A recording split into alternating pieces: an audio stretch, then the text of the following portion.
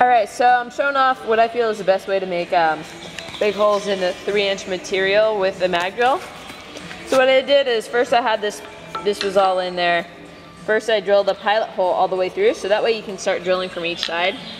And then, so next step was to drill a smaller one. It doesn't need to be, the way I figured out size basically is I took this one and found one that was a little bit smaller that could fit inside of it still, because you want to be able to drill it out. You definitely want to be able to remove the slug. So just make sure the mag drills coincide where they coincide where the cutter is. So you cut that side out, and then you come from the other side with the bigger bit.